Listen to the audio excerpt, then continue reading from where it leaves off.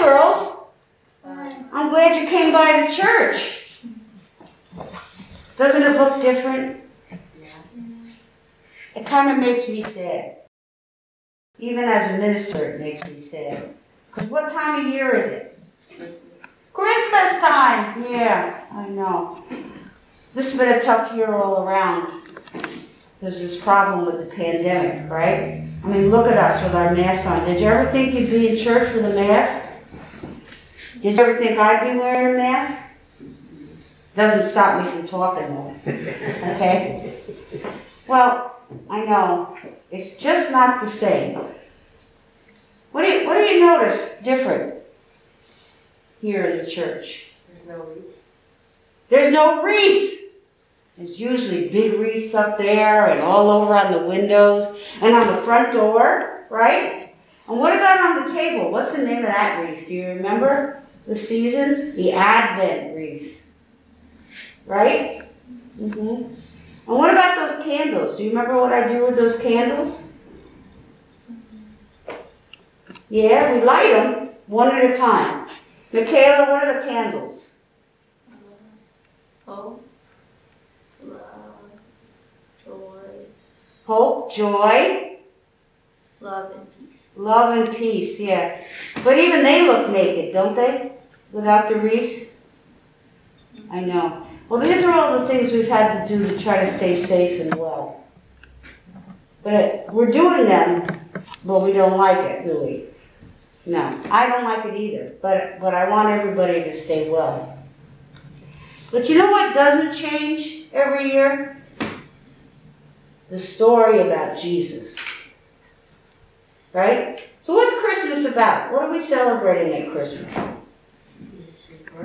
Jesus' birth. His birthday. I don't know why they just don't call it Jesus' birthday.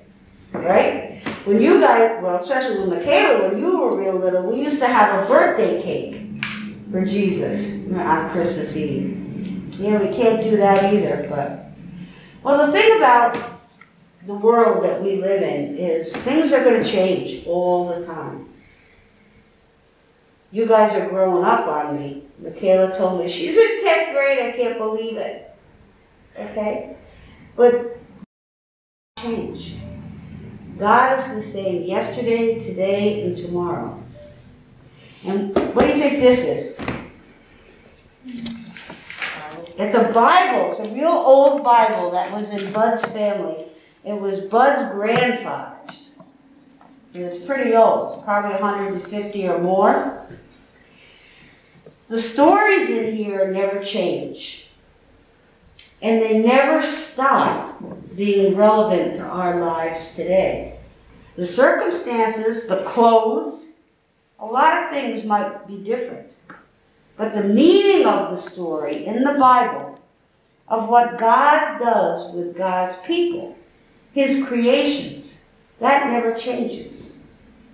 And that's why Jesus' birth is so important. Because Jesus was born, what happened after He was born?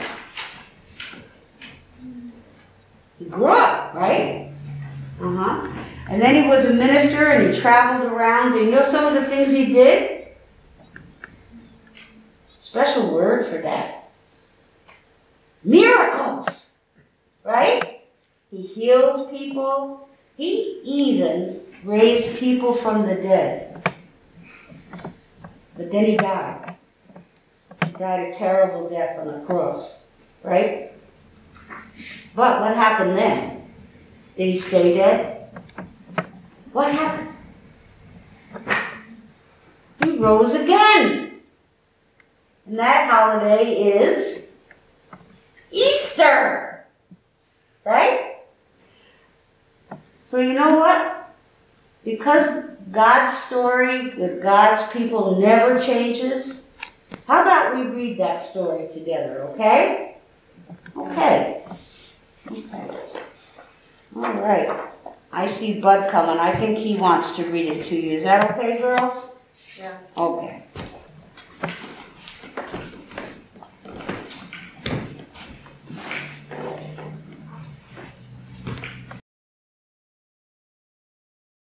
Ladies, for to us a child is born.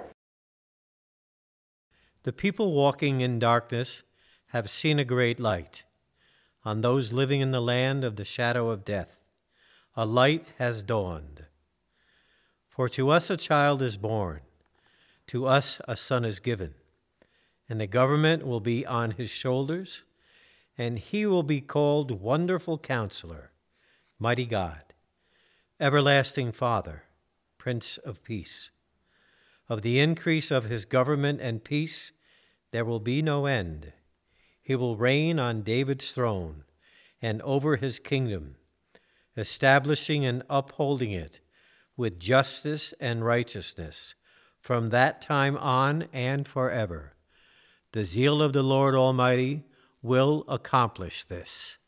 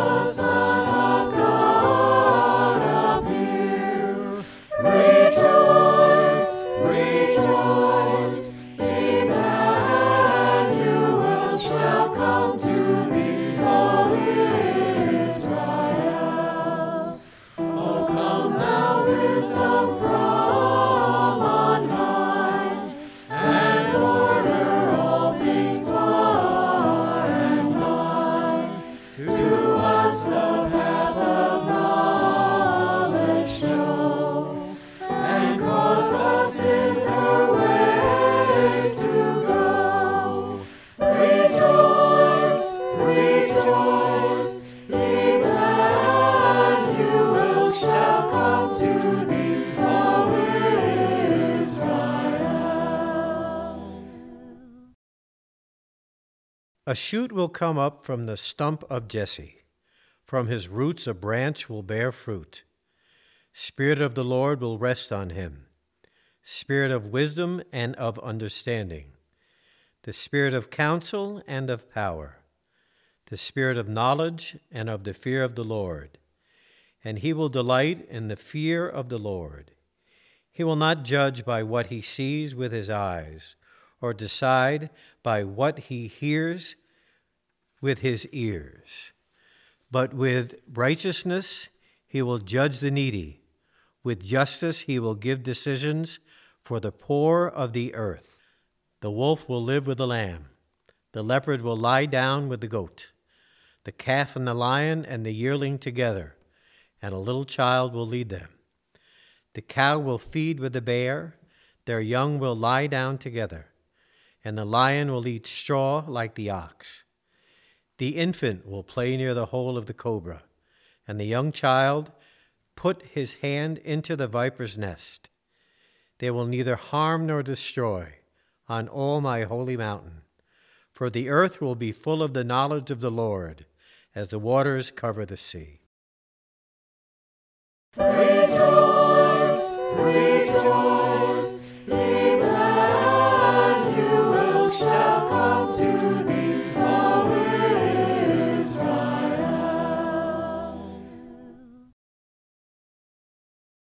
Birth of John the Baptist foretold. In the time of Herod, king of Judea, there was a priest named Zechariah, who belonged to the priestly division of Abijah. His wife Elizabeth was also a descendant of Aaron. Both of them were righteous in the sight of God, observing all the Lord's commands and decrees blamelessly. But they were childless because Elizabeth was not able to conceive, and they were both very old. Once when Zechariah's division was on duty and he was serving as priest before God, he was chosen by lot, according to the custom of the priesthood, to go into the temple of the Lord and burn incense. And when the time for the burning of incense came, all the assembled worshipers were praying outside. Then an angel of the Lord appeared to him, standing at the right side of the altar of incense. When Zechariah saw him, he was startled and was gripped with fear. But the angel said to him, "Do not be afraid, Zechariah. Your prayer has been heard. Your wife Elizabeth will bear you a son, and you are to call him John. He will be a joy and delight to you, and many will rejoice because of his birth. For he will be great in the sight of the Lord. He is never to take wine or other fermented drink, and he will be filled with the Holy Spirit even before he is born. He will bring back many of the people of Israel to the Lord their God. And he will go on before the Lord in the spirit and power of Elijah, to turn the hearts of the parents to their children, and the disobedience to the wisdom of the righteous, to make ready a people prepared for the Lord." Zechariah asked the angel, "How can I be sure of this? I am an old man, and my wife is well along in years." The angel said to him, "I am Gabriel. I stand in the presence of God, and I have been sent to speak to you and to tell you this good news. And now you will be silent and not able to speak until the day this happens, because you did not believe my words, which will come true." Meanwhile, the people were waiting for Zechariah, wondering why he stayed so long in the temple. When he came out, he could not speak to them. They realized he had seen a vision in the temple, for he kept making signs to them, but remained unable to speak. When his time of service was completed, he returned home. After this, his wife Elizabeth became pregnant, and for 5 months remained in seclusion. "The Lord has done this for me in my old age, and she who was said to be unable to conceive is in her 6th month, for no word from God will ever fail."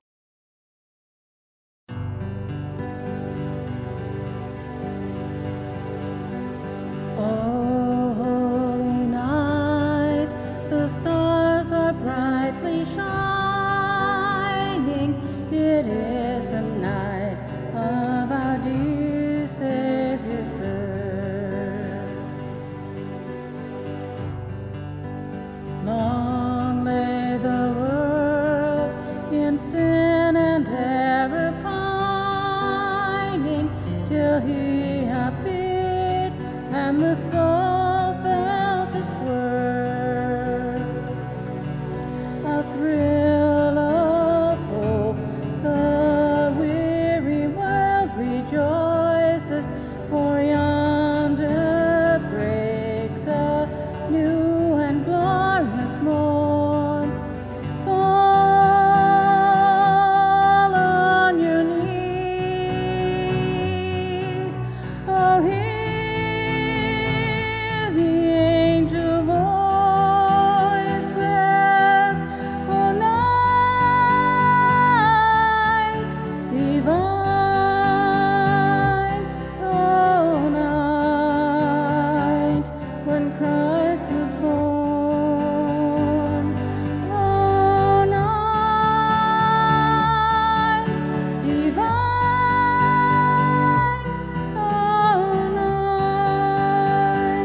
oh, night divine.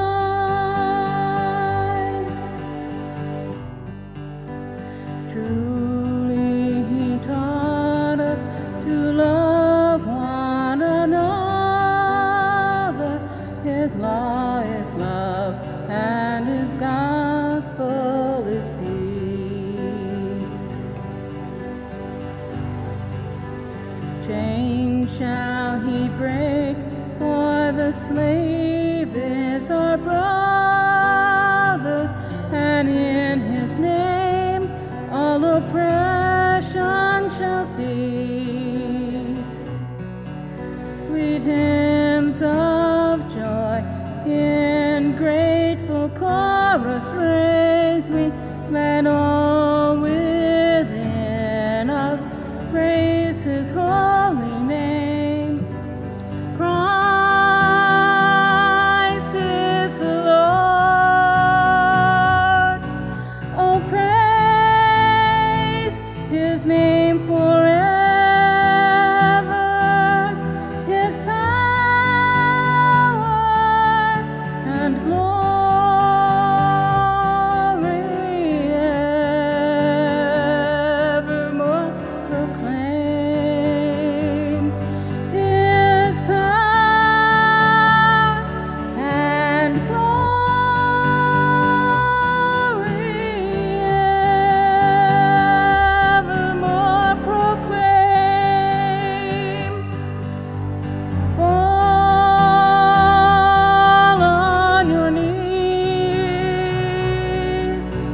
hear the angel voices, O night divine, O night when Christ was born, O night divine,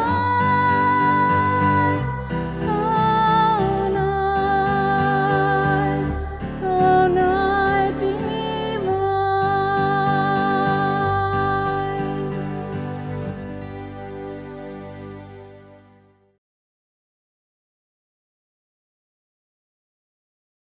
The birth of Jesus foretold. In the 6th month of Elizabeth's pregnancy, God sent the angel Gabriel to Nazareth, a town in Galilee, to a virgin pledged to be married to a man named Joseph, a descendant of David. The virgin's name was Mary. The angel went to her and said, "Greetings, you who are highly favored. The Lord is with you."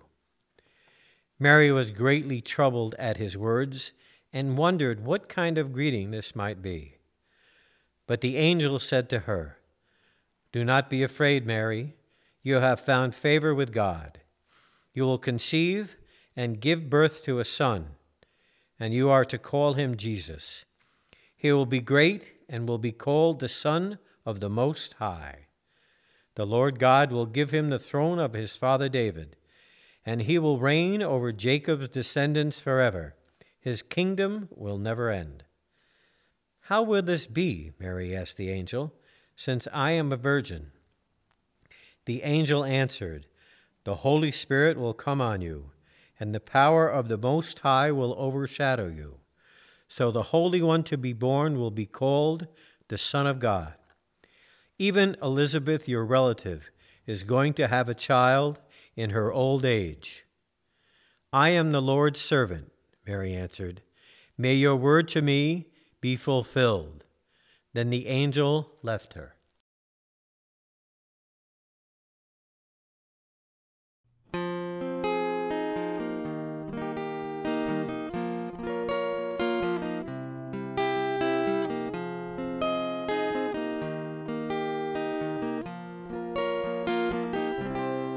Mary, did you know your baby boy would one day walk on water? Mary, did you know your baby boy would save our sons and daughters? Did you know your baby boy has come to make you new? This child that you've delivered will soon deliver you. Mary, did you know your baby boy will give sight to a blind man? Mary, did you know your baby boy will calm a storm with his hand? Did you know that your baby boy has walked where angels trod? When you've kissed your little baby, you've kissed the face of God. Mary, did you know?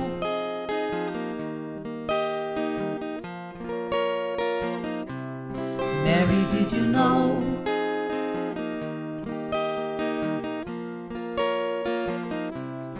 Mary, did you know?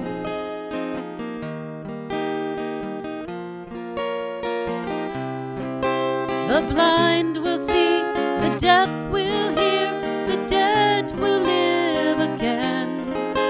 The lame will leap, the dumb will speak, the praises of the Lord. Mary, did you know your baby boy is Lord of all creation? Mary, did you know your baby boy would one day rule the nations? Did you know your baby boy is heaven's perfect lamb? The sleeping child you're holding is a great I am.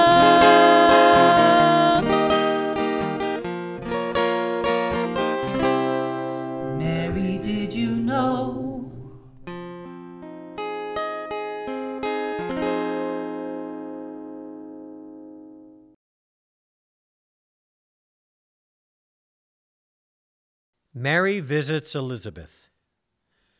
At that time, Mary got ready and hurried to a town in the hill country of Judea, where she entered Zechariah's home and greeted Elizabeth.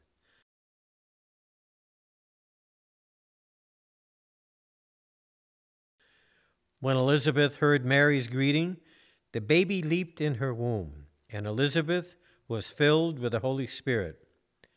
In a loud voice she exclaimed, "Blessed are you among women, and blessed is the child you will bear. But why am I so favored that the mother of my Lord should come to me? As soon as the sound of your greeting reached my ears, the baby in my womb leaped for joy. Blessed is she who has believed that the Lord would fulfill his promises to her." And Mary said, "My soul glorifies the Lord, and my spirit rejoices in God my Savior.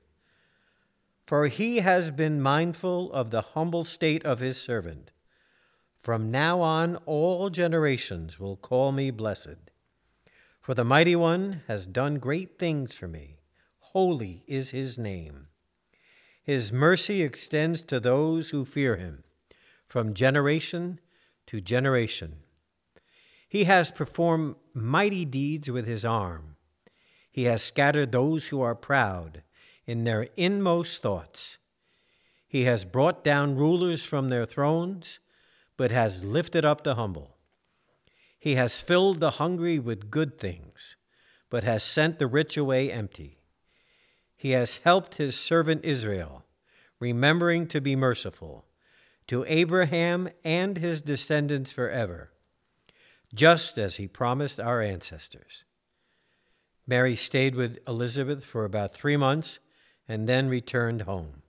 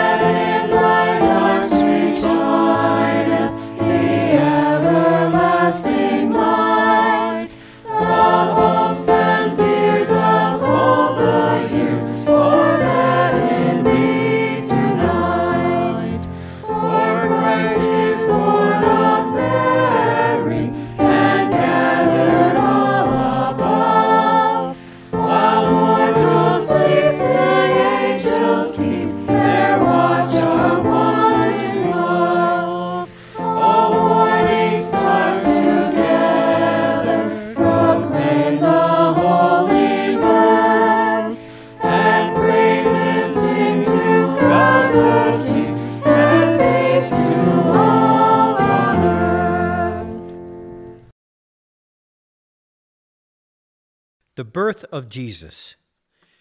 In those days, Caesar Augustus issued a decree that a census should be taken of the entire Roman world.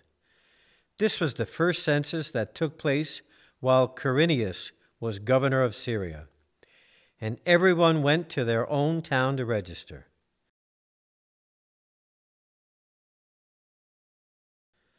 So Joseph also went up from the town of Nazareth in Galilee to Judea, to Bethlehem, the town of David, because he belonged to the house and line of David.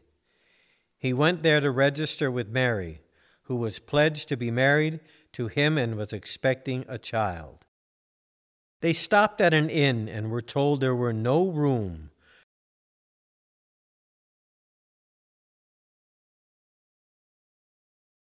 So they went to the stable. While they were there, the time came for the baby to be born, and she gave birth to her firstborn, a son. She wrapped him in cloths and placed him in a manger, because there was no guest room available for them.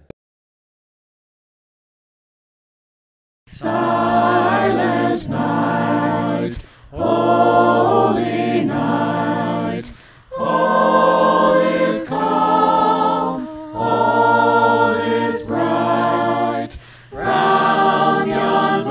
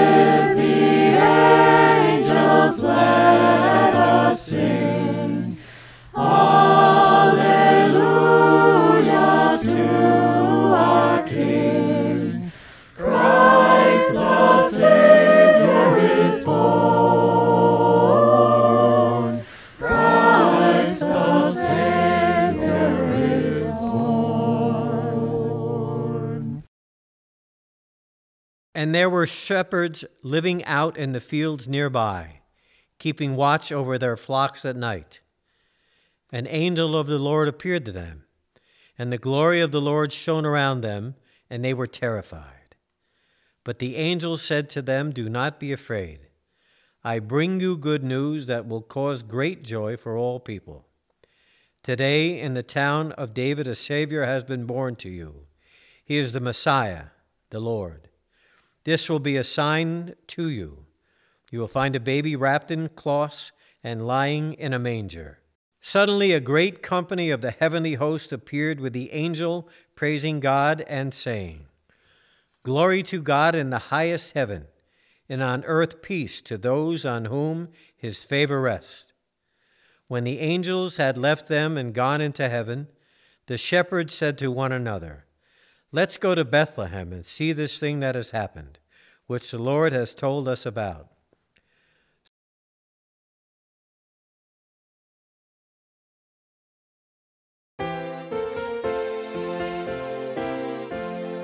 Hark the herald angels sing, glory to the newborn King. Peace on earth and mercy mild, God and sinners reconciled.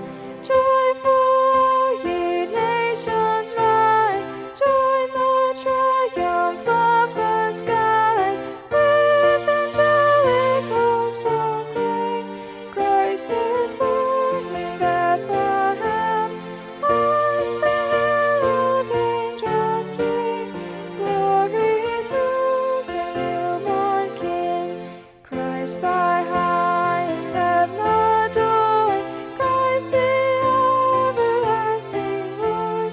Late in time, behold him come, offspring of a virgin's womb.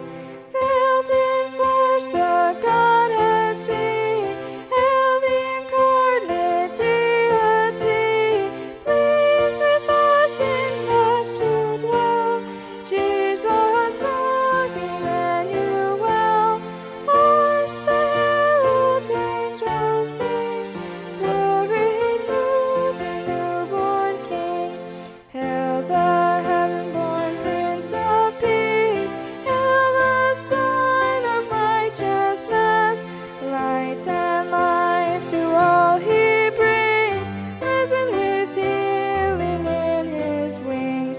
Mild he lays his glory by, born that we no more may die. Born to raise us from the earth, born to give a second birth.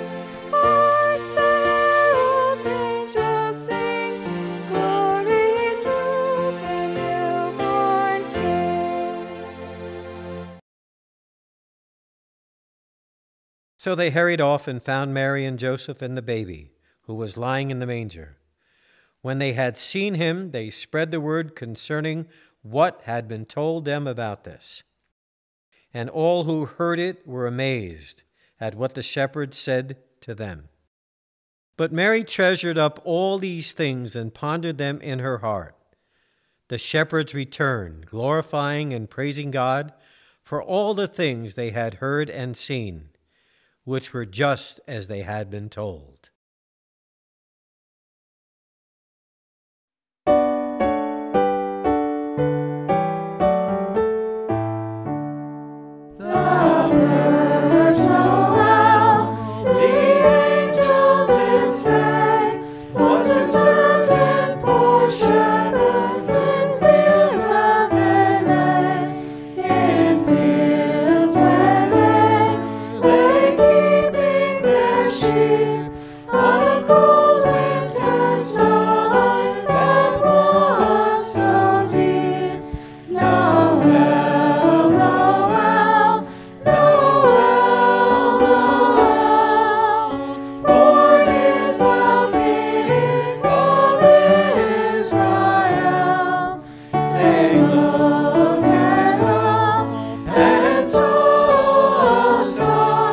Shining in the east.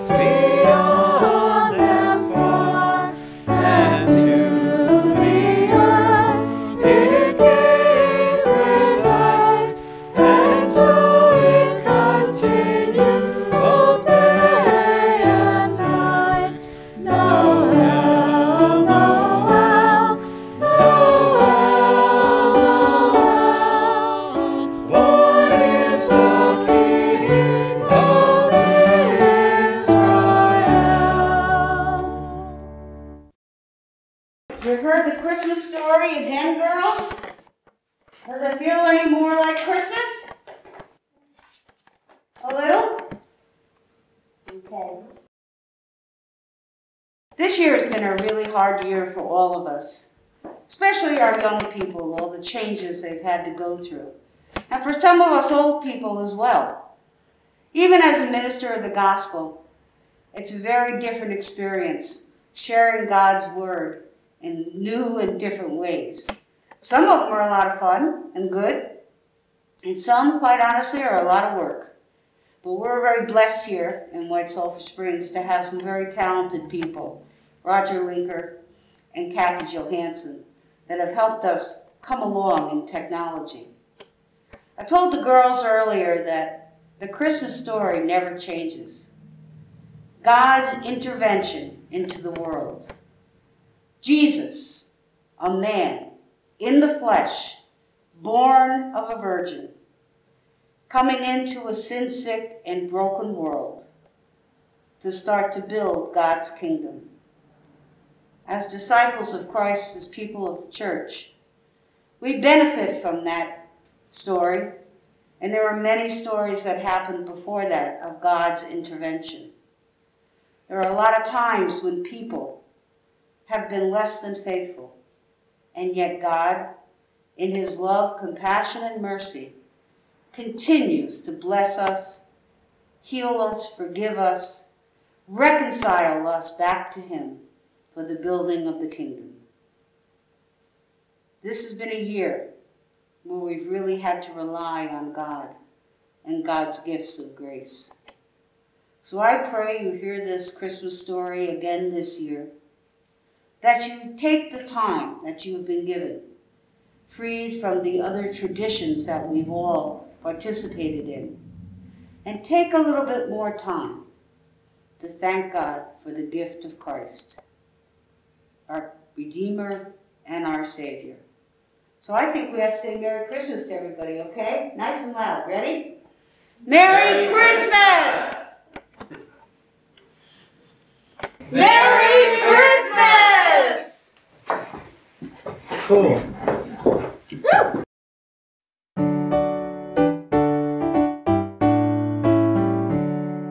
Joy